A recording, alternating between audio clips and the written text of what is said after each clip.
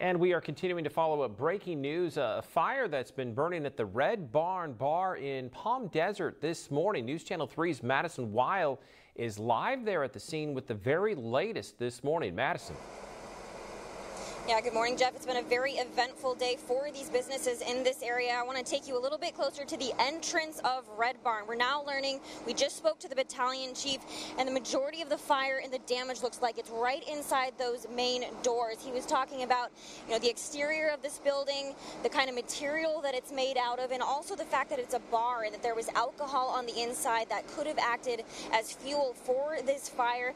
And again, we're seeing a lot of damage on the outside. We see those broken windows there on the top, the roof where we've seen those controversial messages over the past few weeks. We know Red Barn has been in the spotlight for those painted messages. Firefighters had to actually saw through the rooftop here. We've seen firefighters crawling along this ladder to get on the rooftop, and although the fire is extinguished, there are still several firefighters here on scene. And we also spoke to the owner of this business over here, the Private Club Barber Shop, and he said he woke up this morning to a call from the Riverside County Sheriff's Department, and he got here as soon as he could, and thankfully I think his business, the damage is minimal, but again, the damage here inside Red Barn, I know it's probably a little bit dark for us to see inside with the cameras, but I'm looking in here right now and there's glass all over the floor, it looks like water all over the floor, and everything looks extremely burned. So again, we just spoke to the battalion chief, and he told us they're probably going to be here for a little bit longer, and